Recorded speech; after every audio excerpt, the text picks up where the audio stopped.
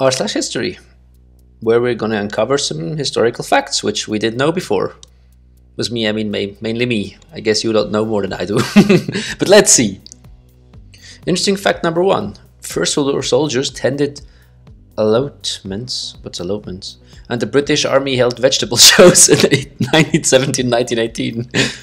Historians found that the British Army held a vegetable show in the base camps in Le Havre during August 1917-1918, in which the Belgian servicemen and French civilians also took part. Not only this encouraged the cultivation of land around the camp, which helped boost food supplies, these allotments offered men the opportunity to relax, nurture a sense of agency and purpose, and develop unit pride. It's kind of funny and sad at the same time that they really had to revert to making a vegetable show so people could think again of normal life. It's insane. I always love stories like these. John Froome, the bizarre island religion that worshipped an American GI. As part of the US campaign against Japan, American troops landed on hundreds of islands in the South Pacific.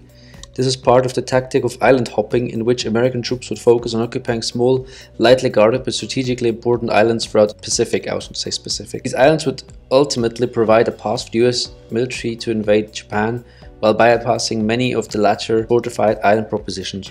Avoiding these major islands meant that the US came into contact with many island nations that had little to no contact with the outside world ever before. As the US set up base on these islands, previously unconnected tribes witnessed for the first time things like airplanes, manufactured goods, modern medicine, guns, and canned food. Soon cults worshipping the goods and machines brought by American soldiers appeared in islands across the Pacific, including some islands of Vanuatu, Fiji, and New Guinea. One such place was Tanna, a small island located in what is now Vanuatu. The island had been in contact with foreign nations previously, with their islands being colonized by the British, but they had not been exposed to mass-produced goods of the modern age. When thousands of American GIs moved onto the island during World War II, the people of Tanna were shocked by them and the goods they brought with them. In response to the miraculous supplies held by their foreigners, the people of Tanna blended their previous beliefs, including a volcano god called Keraperamun and an anti-colonist cult. Interesting, anti-colonist cult. With these new experiences and created what's known as John Froome cargo cult. Members of the John Froome cargo cult worshipped a god called John Froome, usually depicted by members of the cult as an American GI in uniform. Some believe that the name John Froome is a corruption of the larger phrase John from America, another cult on the same island worshipping a god called Tom Navy. The members of the John Froome cargo cult did not see the foreign troops as a new god, but rather as an extension of their own ancestors or deities. When World War II came close to an end and American soldiers went back home, the members of the cargo cult continued to worship these modern gods. Many of them even believed that these gods would return and bring with them greater bounty of cargo. The members of the John Froome cargo cult saw their god as one who brought the goods to the island and as a messianic figure who would one day return and bring these goods back with them. The John Froome cargo cult built symbolic runways across the island, complete with wooden air-controlled towers to attract their god back to them. They also built life-size replicas of airplanes and out of wood and straw. In 1957, the John Froome movement developed the Tanna Army, a non-violent organization that engaged in military parades to emulate the mannerisms of the American soldiers that had once been on the island. The members of this squad wear red, white and blue and participate in the parade on February 15th every year. So most of these cargo cults have died off as more and more people are exposed to the modern outside world. The John Froome cargo cult still survives. The origin of their god has become less important, and adherents are now mainly attracted to the movement because the community that it has helped build over the past 70 years. This is amazing. A John Froome cargo cult. Imagine, what's your religion? John Froome. This is a really interesting question I've always asked myself. What was the actual life expectancy in the medieval Europe? I've been trying to find this out for a few days now, but I keep finding contradictory sources. It's a pretty common conception that people before modern times died very young, with many people dying in their 30s. But some people say that life expectancy back then wasn't that much shorter than today, with people who survived until adulthood having high chance of living until their 60s, while the 30-year figure is a myth caused by high infant rate mortality. So those might be. Other people say no, and life expectation of average person was that short, usually between 30 and 40. And the infant mortality screwing the life expectancy down is a myth itself. Oof.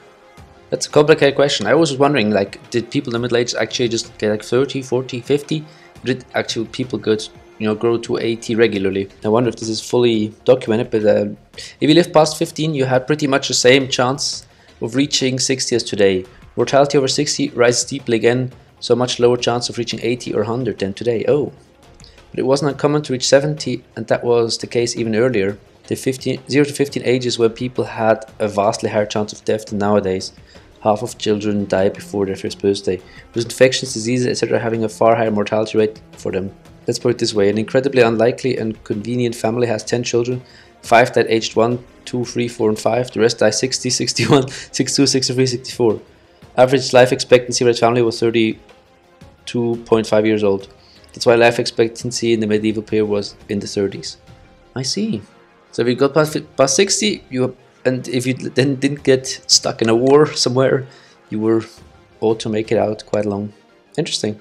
So I guess if we ignore child mortality, then people used to even live until their 60s. And to round this video off, we still look at some historical memes. Ford was founded by a racist. Yeah, well, so was Nissan. VW just being like, we won't talk about this. If you don't know who founded VW, go look it up. You'll find it to be a very, very interesting fact. Imagine not having cowboy period. This post was made by USA gang. European cowboys. Yeah, that sounds kind of weird. How does that even work? Belgium, invent fries. Give it to the Americans to get it more known. Your soldiers speak French. Your soldiers speak French and now Americans think they're eating French fries. Oh, America, you're idiots. 8th century Baghdad, 8th century London, 20th century Baghdad, 20th century London. Pretty much. Switcheroo! Isn't it incredible that the Romans were able to conquer the whole Mediterranean? They just had superior strategies and leadership. What strategy are you going to use to defeat Hannibal, Varro? Strategy: I have 77,000 Roman soldiers at the favor of Jupiter by my side. I don't need a strategy. Logic. Country elects socialist presidents. Yay! Want me to kill them? Operation Banana Republic is a go. Too true. Mr. Hotler listening to a 15-year-old Hoi 4 player explaining how he could have won World War II.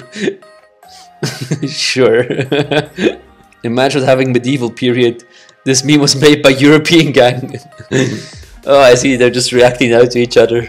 You descended from the sun god Amaterasu. Your country gets bombed with the power of 1,000 suns. Oof. Greeks versus Romans. Greeks. We practice democracy. Romans. Best that we can do is war. Oh yes. Spanish traders, tomatoes, Italians. Well done, Spanish traders. Yeah, red and yellow. Yeah, makes orange. Blue and red. Yeah, I can see that. In 1962, proposals were made to bomb cities in Florida, blame it on Castro and invade Cuba. Ooh, that could have gone castronomically wrong. Civil War surge. Giving a shot of whiskey to the soldier before amputating his leg. I am healthcare. What made you choose Islam, Christianity over... What made you choose Christianity over Islam? Russians. Alcohol! If Islam allowed alcohol, most Russians would be Muslim today. It's possible. It's possible. Seeing nice straight line borders on a map as a kid. Later learning why these borders are straight. Yeah. Yeah. Mostly Europeans. Mostly Europeans. World War I military transportation. Horses. Oh no, these poor horses. I think that's a good go out to end it on. Thank you for watching. Hope you enjoyed this.